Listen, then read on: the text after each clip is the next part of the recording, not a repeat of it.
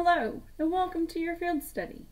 Before we get started on your grade-specific and Georgia-specific field study, we're going to take a look at monuments and architecture around the world. There are numerous monuments around the world that we recognize, and I'm going to pull 4 of them that you probably recognize with specific locations. But before we get started, let's talk for a moment. Around the world, there are many big monuments. They might be sculptures or they might be architecture.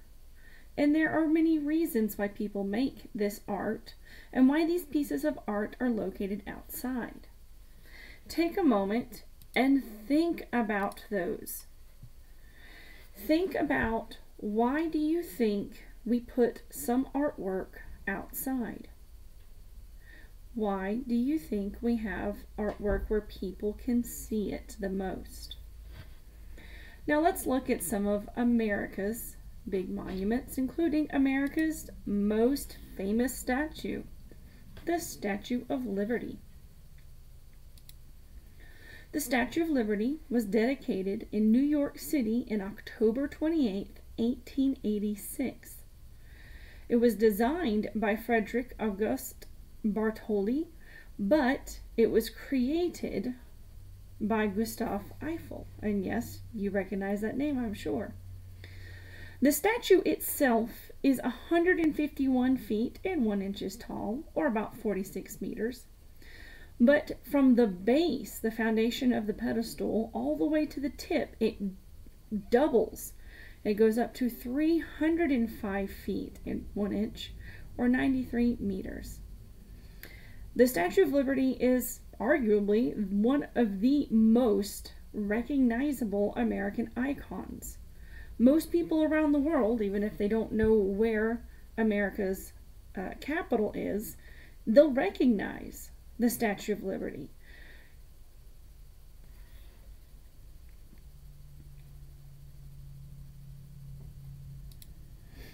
Next, we have the Eiffel Tower in Paris, France. Another landmark, famous location. The Eiffel Tower was constructed for 2 years from 1887 to 1889 to be the entrance to the World's Fair in Paris. It was named after the engineer Gustave Eiffel, whose team designed and built it. It is 1,063 feet tall, or 324 meters tall, which makes it about the same size, a little bit more than an 80-story building, and is the tallest structure in Paris. Again, this is a very famous landmark or icon. Most people would recognize this as being a French thing, and they would be able to tell you that it is located in Paris, even if they might not know that Paris is the capital of France. Next, we have the Great Sphinx in Giza, Egypt. The Great Sphinx. While it is impossible to know who built the Sphinx because of its age, it is generally believed to represent the pharaoh Khafre. It is believed to be 4,500 years old. It measures 240 feet long from the back to the front, and then 66 feet tall from the top of the head down to the bottom. And you can see in some of these pictures, especially if we go back one, it is located near the pyramids, and then I wanted to put these pictures in here so you could see how close the pyramids are to a city. Now we have the Golden Gate Bridge in San Francisco, California. Construction started in 1933 and it ended in 1937. Before that, there had been a ferry service, which means that there was a boat that would carry people across the bay. It was headed by a man named Joseph Strauss. The height is 246 feet tall at its biggest, and while the whole bridge is 1.7 miles, there is only 0.79 miles over the water. which means there's still more land around it that's considered part of the Golden Gate Bridge.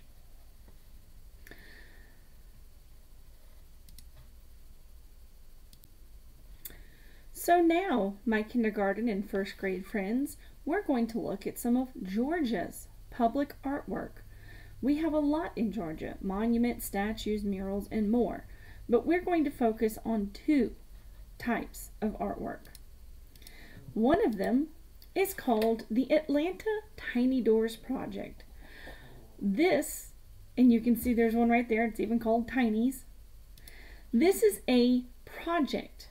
It is headed by a group of artists who started in 2014 and are still going. They create tiny doors that are 7 inches high and located throughout Atlanta. The doors reflect the style of the neighborhood that they are located in. Like you can see, the aquarium door on the bottom right. You can see one of the manor houses in a tree, and you can see just a small door located on the other, in our other picture there. There are 18 official doors, and if you visit the website, you can find a map to them, but there are many others scattered throughout Atlanta. The 18 official ones were created by the actual artists, but they have inspired others to create different types of doors. Next, we're going to look at the Atlanta Playground. This is located in Woodruff Park. It was built in 2012 as a service to the children of Atlanta. Different parts of the letters have different playground equipment on it. There is a slide in the letter L, monkey bars in the letter T, and climbing board along the letter A. So, what you're going to be doing for your STEM journal: pick out a new page for your My Field Study notes and write the date. Pick one of the 2 options for your exercise today, and then you may write or create artwork about the one that you choose. You may either create a tiny door for your neighborhood. What kind of landmark, places that are important near your house, could you use for your inspiration? What kind of colors would be in your neighborhood? Is there anything famous nearby? Or you can create a playground based on letters.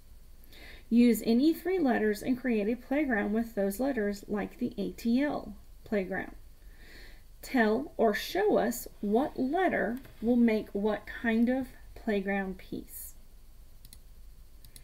That's your field study for today. I hope you enjoy it. Thank you very much.